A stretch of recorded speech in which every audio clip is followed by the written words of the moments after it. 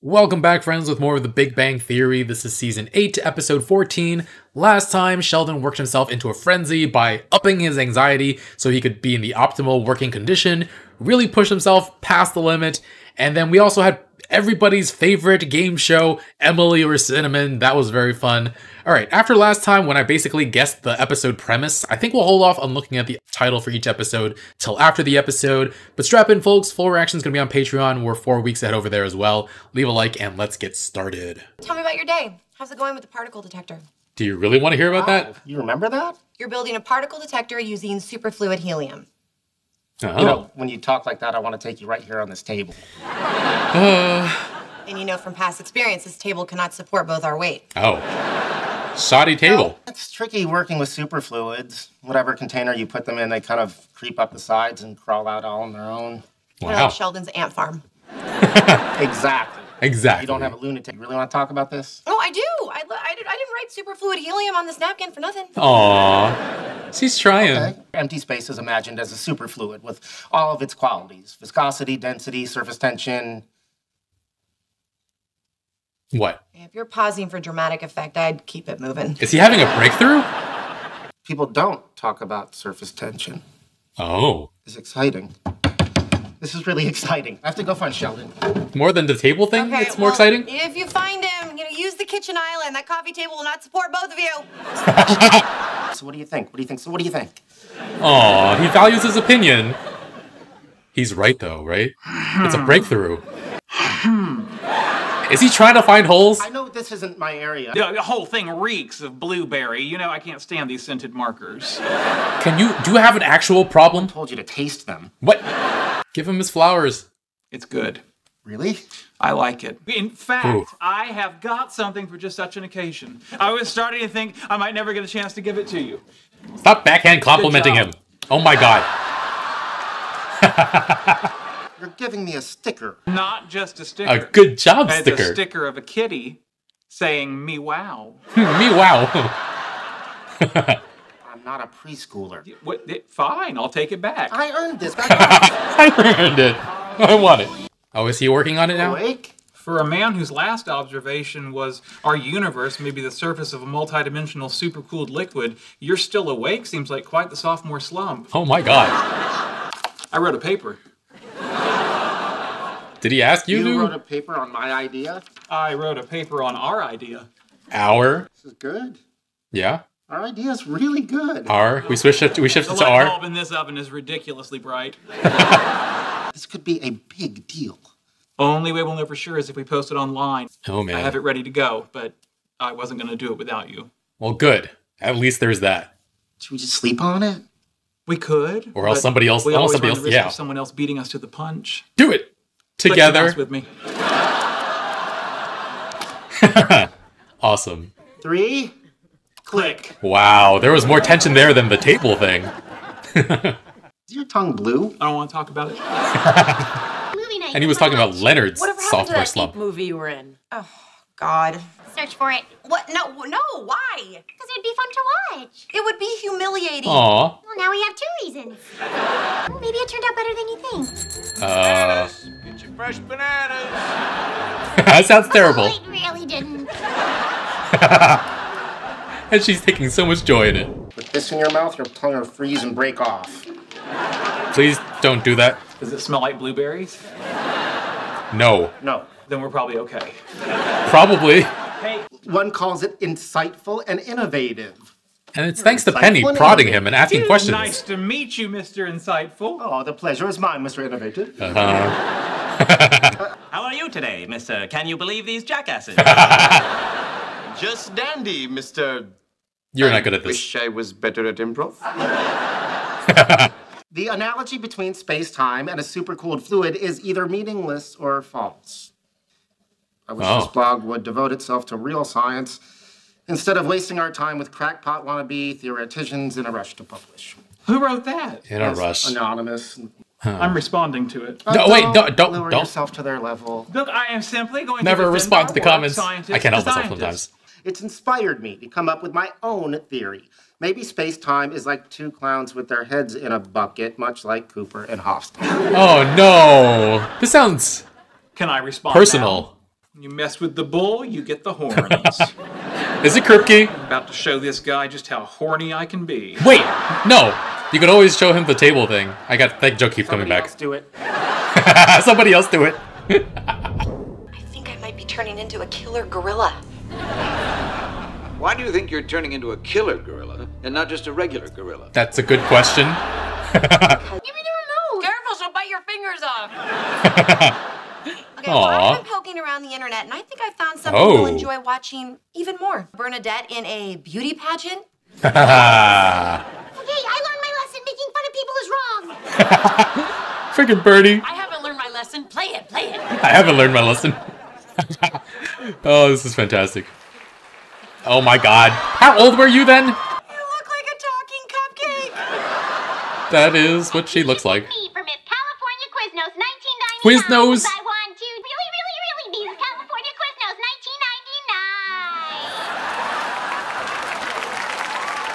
1999. Oh man.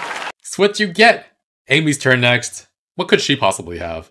In fact, we are experts in our fields. And while you hide behind your anonymity, we stand behind our paper. And later tonight, your mother. Oh my god. Okay, without the last part, it was pretty... It was, like, I don't decent. think that's too rough. We're just standing behind her.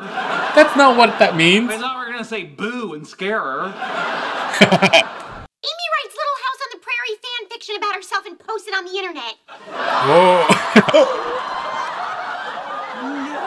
No. Sorry, I had to get the spotlight off me, and tearing down other women is part of my pageant training. Oh my god. Okay. We got embarrassed tonight, come on. No, but it's personal. Why? Is it about you and Sheldon? No. No. You know I'm gonna read it either way. Good luck finding it. She's gonna find it in like 2 Amelia seconds. And the time trap. Found it! Something about this morning felt different. Why? Why? Maybe it was the unconscious handsome man with porcelain skin and curious clothing she Maybe. was about to discover lying in the field. A man who would open her mind to new possibilities and her body to new feelings. Aww. You know, there was a time when I was alone and had no friends. Starting to miss that. Aww. I'm going to destroy him with a picture of a bored cat saying, "Oh, really?" Sure, that'll work. What are you doing? I've created some other user accounts, so What if it's one of them messing with comments them? about their paper. This wee little... This wee little bairn of theory nearly blew me kilt off. So bad. Oh Cooper boy. and Huff, they work at Caltech, essentially a technical school where even the physicists are basically engineers. Oof. Engineers. Oof. What an insult. Do you know how insulting Just send the that oh is? really. All the other comments said really nice things. Focus on those. Yeah. Yeah, Dr. that's hard. Dmitry Plankovic of Moscow University said, "This paper great. I love it more than vodka." Seems legit. I'm done hiding from bullies. I'm taking this into the real world. What does that mean? I What? told him we'll meet him face to face. Delete that! Come on, Sheldon. Oh, okay. Too late, he responded. It's him. He's trying to video chat. Uh-oh. Oh. Time travel. I don't understand, said Amelia. Cooper stared at her. Which word don't you understand, time or travel? Oh my god, that's so him. Even in your fantasy, Sheldon's kind of exhausting. A little bit. He's like that in the beginning so she can change him. It's called I good can fix writing. him. I can fix him. All she longed to ask was if his heart was beating as fast as hers. Oh. But she was too afraid to hear the answer. What that mouth do? So instead, she asked if in the future Montana ever became a state. Nice. I'm so sick of people being mean on the internet. I think the Me anonymity too. makes everyone feel like they can say things they'd never say to your face. Yeah. Interesting. Yeah, I say we call this person back. Oh boy. All right, do it. Call him.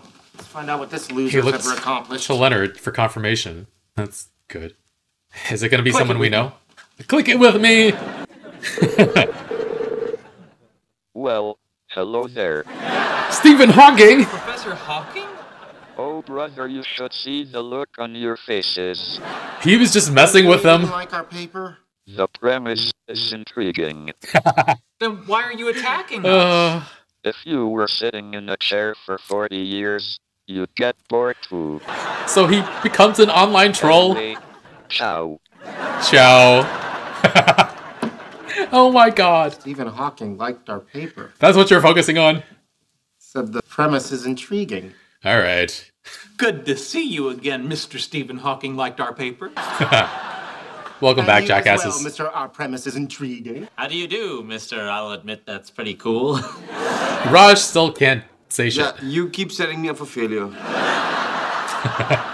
Amelia stood before the newly repaired time machine. She regretted giving Cooper the part he needed. Because she wanted him to give her the part Oh she needed. my god. He took her hand in his and said, Come with me. I can't stay. She felt a strong hand on her shoulder spin her around. Oh. It was Cooper. So invested. What about the future? Asked Amelia. He looked deeply into her eyes and whispered. You're my future. She felt his warm breath. You will not believe what Stephen Hawking just said. Aw. It's a big deal. I can't believe this is happening. What's the significance of the spider? Oh, that represents Spider-Man. He does whatever a spider can. Charming. There's a lot of rhyming in the future, isn't there? You're right. This is even weirder than I thought. You want me to stop reading? No, No. Are the ways of physical love different in the future? Yeah, okay, I'm good. Oh man. Reading porn of your friends is weird. So the title of this episode is The Troll Manifestation. I wondered who it was. At first I thought maybe Kripke, and I briefly entertained the idea that Howard or Raj did it, but no, they mess with each other as friends, but not to that extent. In the end though, it turns out it's Stephen frickin' Hawking. Oh my god, he messes with Sheldon and Leonard because he's bored. And yeah, poor guys were taking it really hard, and I can definitely empathize, because just one bad comment can grab so much of your attention, even if you know they're wrong or they're stupid. It's just, I don't know, staying silent is free, and yet people so confidently proclaim verifiable falsehoods and think they're so smart while doing it. More than being like personally offended, I'm more often just like, how are we so stupid as a society? And of course there are brilliant and insightful comments too, but our brains aren't really made for social media. Just one bad comment makes you spiral and makes you focus on it. And yeah, the huge breakthrough was actually triggered by Penny taking an interest in Leonard's work. That was a really sweet moment. I appreciate her being open to new ideas and new things just because her partner is into them. And yeah, I've often found that explaining something you're knowledgeable about to a beginner in that topic can actually deepen your own understanding of the material. And sometimes that natural curiosity and outside perspective triggers something you hadn't considered before. I wish Leonard had given her just a bit of a thank you for this, but no, it didn't happen. But it was very cute to see Leonard so gassed up to show his work to Leonard. He really values his scientific analysis and his professional opinion. I actually really like that scene. And yeah, Sheldon, if the sticker came from anywhere else, I would have thought it was sarcasm, but I actually don't remember if Sheldon is capable of sarcasm. And Leonard was like, really? A sticker? But then he was so desperate to keep it. And yeah, we've definitely seen him be lacking in external validation. Would have been funny if we saw him wear that sticker for the entire episode. I'm just so proud of it. I think Sheldon did cross a bit of a line by doing all the math and writing an entire paper on this idea without first getting Leonard's okay. And yeah, Sheldon has never been the best with boundaries. And I'm glad that Leonard wound up being okay with it though, and valued his contribution enough to just publish the paper without really even looking it over. Click With Me was really sweet as well. It's corny and funny, but I think at the same time, we'd all love to have someone you really click with. Dang it, walked right into that pun. Everybody had a turn being made fun of. They watched Serial Apist. I'd probably watch it myself just to make fun of how bad it is. And I think the only movie I've done that with on this channel is Cats. It's actually the only video of mine that I've ever rewatched because it's hilarious to see myself descend into madness while watching it. Poor Penny though, getting made fun of like that. They should watch the sequel at some point too though. And I think Bernie's is the most embarrassing though, the beauty pageant. I think it's actually funnier that they didn't try to make her look younger in any way, so it looks like the pageant could have been as recent as like a year ago. But oh my god, her little song and dance was ridiculous. I couldn't believe it. And then yeah, Amy's fanfiction of her own life. Oh man, raunchy. The women get so invested in the story. That was really great. And then we had an actual scene play out in front of us. Amelia and Cooper were very, very steamy. I wonder how Sheldon would react if he read any of that, or if he knew his friends had read it. But yeah, very, very fun episode. Full reactions on Patreon in the link in the description below. We're 4 weeks ahead over there. Leave a like, and I'll see you guys soon with more. Bye, friends.